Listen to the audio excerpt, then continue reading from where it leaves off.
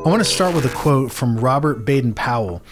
He said, "If you make yourself indispensable to your employer, he is not going to part with you in a hurry, no matter what it costs him."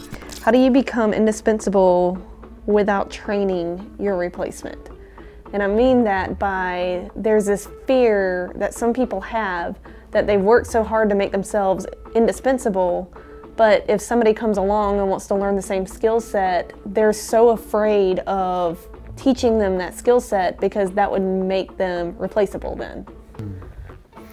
Yeah, I mean, this is a very real situation. And I think back to when I got started in this career in insurance, there were some top producing agents that have told me now that in the beginning they would not return my call because they didn't want to give me any type of leg up on possibly reaching the success that they've had and even further, which is funny looking back because now we joke about it. But the reality is, in becoming indispensable, being indispensable from an employer perspective, if you're someone that's not only excelling but is pouring into other people and helping them excel, that is what makes you indispensable. Because anybody can go out and sell, anybody can go out and succeed in their business, but it takes a very, very unique and skilled individual to be able to teach other people to do the same thing.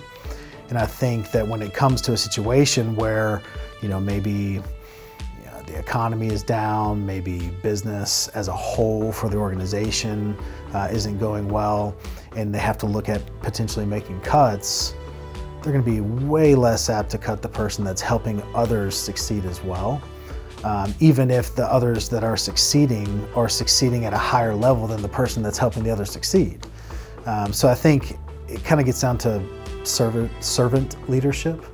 If you're not just doing what you're doing for you, but you're helping others around you, kind of the high tide raises all ships. If you are that high tide, but you're also helping raise those other ships around you, not just by example, but by literally like helping them, like, hey, what if you were to do it this way? Hey, this is the way I, battled that issue in the past for me.